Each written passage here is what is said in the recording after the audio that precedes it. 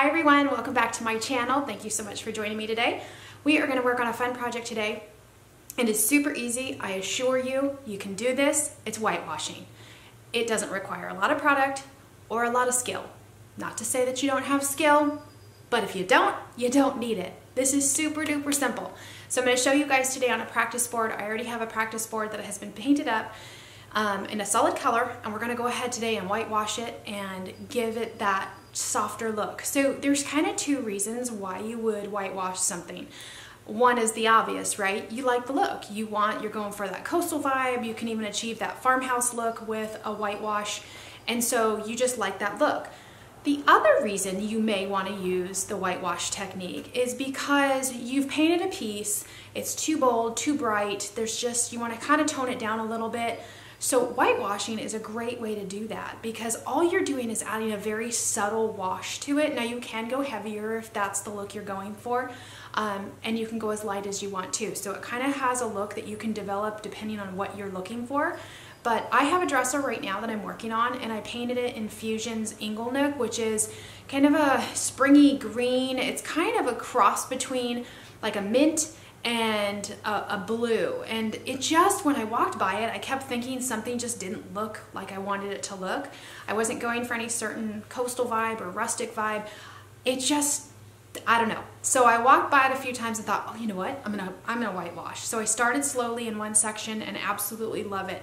It softened it up a little bit. I think what it was is the color was just too in your face. Even though it was a lighter color, I just felt like I needed to do something to it. So whitewashing it has created this really soft, subtle look that has toned the entire piece down, and it's coming out phenomenally. So that's another reason why you would want to whitewash. So I'm going to go ahead and tip the camera down and we'll get started, and I will show you firsthand how simple this is. You don't need a lot of product for it, and it is really easy and it's fun. So without further ado, let's go ahead and get started. Okay, so here is everything that we need. We have our pre-painted that I did yesterday practice board. We have a sanding pad, which this is the Annie Sloan medium. I have a ton of these, so I just use them, but if you use a 220 grit generic sanding pad, you are fine. And then I pre-mixed my whitewash, and obviously I was using this yesterday on my dresser, so I just wrapped it up so that it would be left over and good for today. So you need your paint, which we have, and then you need water. So, and a brush, obviously. Today we're going to use the Klingon F30, which I expanded my Klingon line. I have a couple of the F50s, which are the large paddle brushes I always use in all my videos. And I went ahead and got some of these smaller ones, and of course I love them. They're awesome brushes. So this is the F30. I choose to use a smaller brush for my whitewashing because it helps me control better how much of it I'm going to put on. And so yeah, I just going to go with that one. So how do you go ahead and mix a wash? So basically, it's up to you how heavy you want it. However, what I mixed for myself was I did about 75% water, 25% paint. And that seems so thin, but that's the idea. Okay, if you wanted a heavier look of the whitewash, then you could do a 50-50. So it's kind of up to you how thin you want that.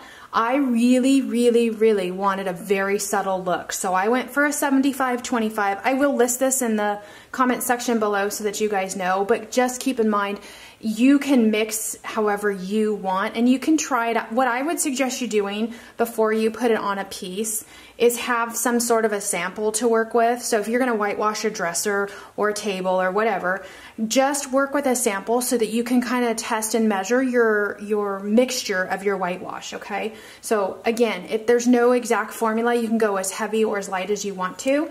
And yeah, so basically the only other thing that I didn't grab was that you are going to need is a paper towel. So hold just 1 second and I will grab a paper towel and be right back. All right, so I have my paper towel now too. The reason why you want a paper towel is even though you're working with a very watered down formula, you probably want to, I always do, I wipe off. So after I dip in my wash, and I go ahead and wipe it off. Now look, that's all I've got on there. I go ahead and just do a quick wipe on my paper towel, and then I go ahead and voila, I start.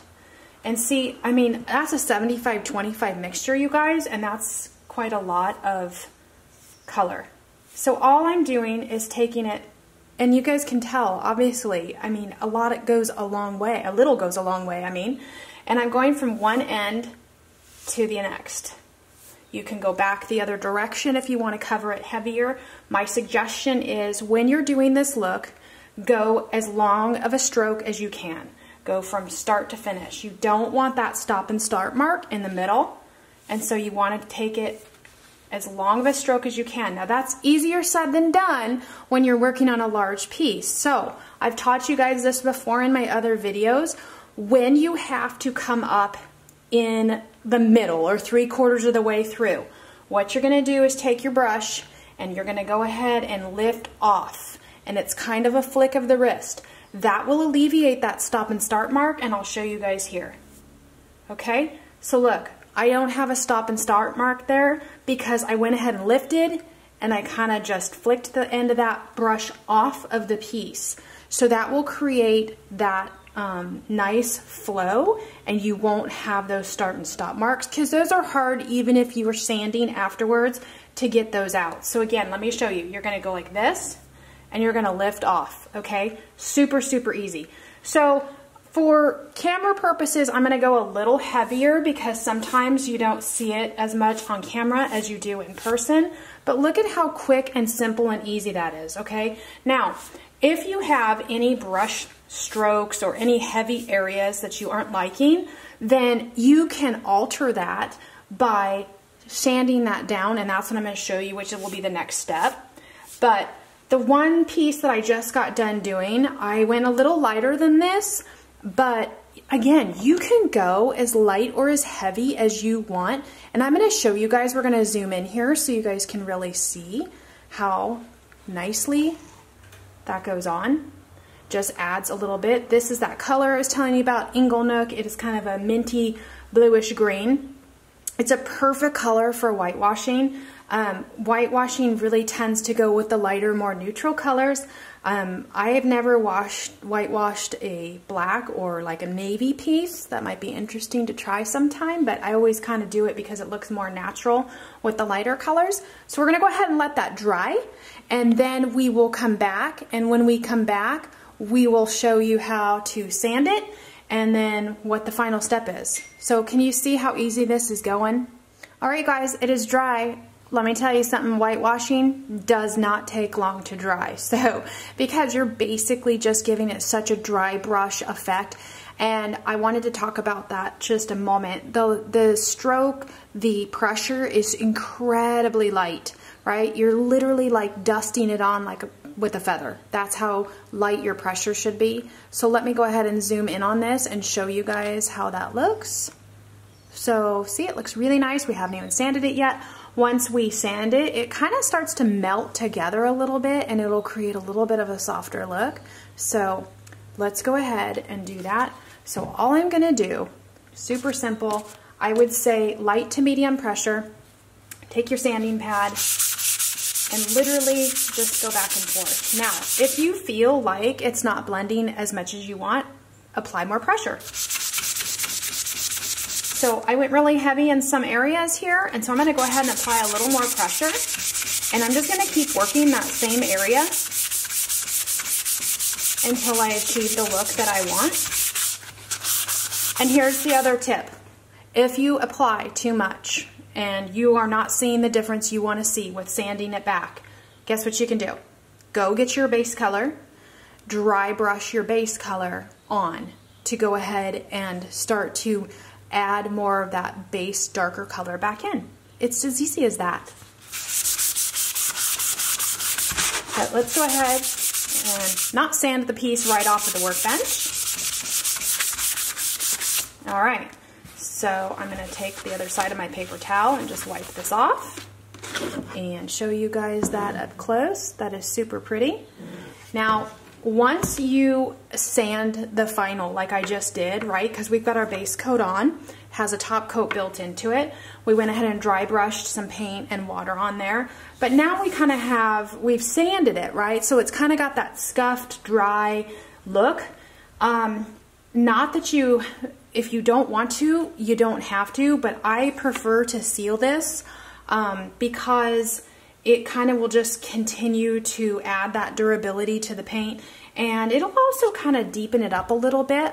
So I am going to go ahead and seal this. I'm going to put on Fusion's wax, their clear wax, just to give it a little extra added sheen and more of a top coat to it. So I will show you that in just a minute, what that looks like. Okay guys, so this is the piece. Now I have not put the wax on it yet. I just want to show you.